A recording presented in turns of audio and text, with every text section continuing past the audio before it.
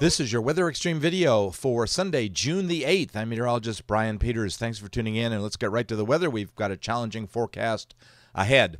There's a look at the Skycam network from the Alpha Skycam network at ABC 3340, and we're looking at Birmingham and a beautiful sunrise this morning. Another beautiful sunrise over Tuscaloosa with some high cirrus clouds left over from the precipitation that occurred and the thunderstorms that occurred last night. It was an active night last night as we continued to see a rather moist atmosphere over the southeastern United States. We have a little disturbance that has been moving through the flow, and we've got another disturbance coming in the upper atmosphere. The high has been displaced a little further to the south, and that's allowing these little disturbances to have their impact a little further into Alabama as they move through the generally west to east kind of flow. Temperatures this morning starting off in the upper 60s. Once again, thanks to the cool rain that came with the thunderstorms, temperatures dropped fairly nicely. The rain that moved through last night is gone. It's a mere shadow of itself down along the southeast coast of the U.S., but in the meantime, we're watching additional development out in Oklahoma and Arkansas with those large clusters. Those large clusters are responsible for a number of flash flood watches that are in effect with the possibility of heavy rains. And you can see from the QPF chart that indeed rainfall on the order of from about 3 to 5 inches is possible across parts of Oklahoma, North Texas, and much of Arkansas. For us, it looks like, once again, another round of thunderstorms will produce probably on the order of anywhere from 1/2 to 1.5 inches of precipitation. There's possibility with the heavy rain that we might see some isolated flash flooding. Storm Prediction Center is outlooking a large area that looks sort of like the head of a duck, doesn't it? I don't know. It's kind of, looking for images in clouds. Why not images in the diagrams too? But the duck's bill certainly extends across into west central Alabama and a good portion of central Alabama. So we expect, once again, another round of thunderstorms later this afternoon into the evening hours, mainly from about 3 p.m. to midnight, that could produce some damaging wind, large hail, and potentially heavy rain with flash flooding a possibility. Slight risk area shrinks a little bit and doesn't look like a duck on day 2. And it shrinks back into primarily East Texas, parts of Arkansas, and northern Louisiana. Day 3, there's no specific slight risk area, but there is a number of C-Tex over the southeastern U.S. as we remain in a very moist and unstable air mass where we're going to basically expect showers every day. The tropical activity is much down now. That little area of disturbed weather that was in the southwest Gulf of Mexico has moved into Mexico, still causing some problems for those folks down there. All right, let's take a look at some modeling this morning. And first of all, we want to look at some specific parameters for today. And these are the Cape values at about 7 p.m. this evening. And you can see the Cape values basically pretty high in a line. Generally along an area from about Dothan back up into northern Louisiana. And so it looks like basically from about the I-20 corridor, kind of the east-west, if you draw a line along east-west from Anniston and extended it through Birmingham and back all the way to the west, to the south is where the area is going to be the greatest. Precipitable water is very high. We're looking at values once again around 7 p.m., and the values are over 1.5 inches and in some places approaching 2 inches. And the good news here, if there is any good news with all of this, is that the shear values are down. So while I do expect to see a severe thunderstorm watch in place sometime this afternoon for our area, I doubt that it will be a tornado watch. We can't rule tornadoes out completely, but the threat based on shear seems to be pretty low. Let's look at GFS modeling, and the culprit has been and continues to be this little disturbance we see coming across Arkansas this afternoon. And that disturbance moves off very quickly, but it is replaced Monday with a closed low that comes into the Oklahoma-Kansas area.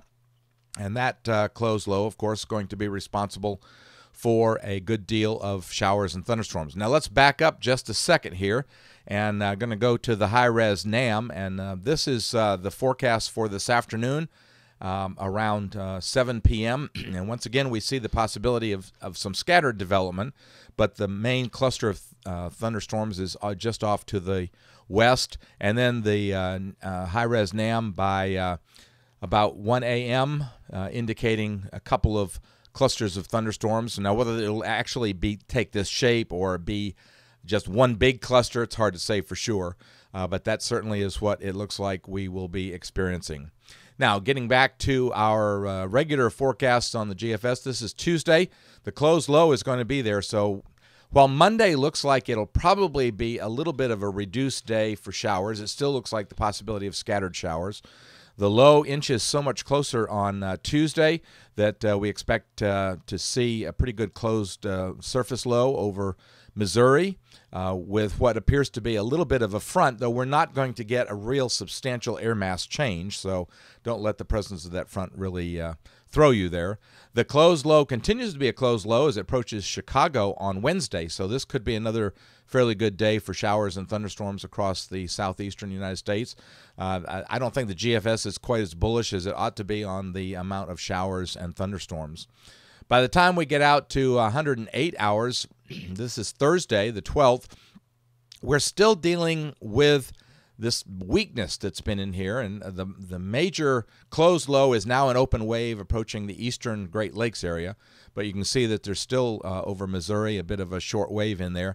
And interesting to note that if we look at the European, and these times, remember, the European is about 6 hours off from this, but the European in pretty good agreement with the overall pattern of this closed low coming out. But after that, the European and the GFS certainly differ in the model choices. So that would certainly suggest for Thursday that we stay unsettled, and that would mean, of course, once again, scattered showers and thunderstorms. The pattern doesn't change a great deal on Friday. The westerlies a little further to the north, but we're still in this weakness. So there's an overall kind of troughiness over the eastern half of the country. And so once again, what does that mean? Well, it means we're going to have to deal with showers. So can't exactly put those showers to bed just yet. By Saturday, we see the ridge beginning to nose in response to that trough coming into the northwest United States. The ridge noses a little bit stronger on Sunday. However, with all this happening, some interesting things happen in voodoo country. As you can see, there's a bit of a weakness over the tropics. When we get out to Tuesday the 17th, the GFS is developing a fairly significant low, upper low, over the southern Gulf of Mexico. And by the time we get out to the 21st of June, we can see that it has a significant closed low in the vicinity of Mobile, New Orleans area. And if we look at the surface chart for that time, of course, we're in voodoo country, you can see that it certainly has a representative surface low in the vicinity of the central Gulf Coast. Now, is this Arthur or is this gone tomorrow? You know, the fun about voodoo country is just being able to speculate. So when we do get out to the very end of the period at 384 hours, this is early on Tuesday morning, the 24th of June, we basically see that the GFS continues to signal a bit of a trough replacement over the eastern half of the country, which would certainly keep the heat down. Well, thanks for tuning into the Weather Xtreme video. Expect James Spann will be back in the saddle with the next edition first thing on Monday morning. In the meantime, stay tuned to the Alabama Weather Blog for the latest weather information. I'm meteorologist Brian Peters. Have a great day and Godspeed. Thank you for trusting us to be your #1 source for news in all of Central Alabama. In back-to-back ratings periods, more people watched ABC 3340 than any other station in Birmingham.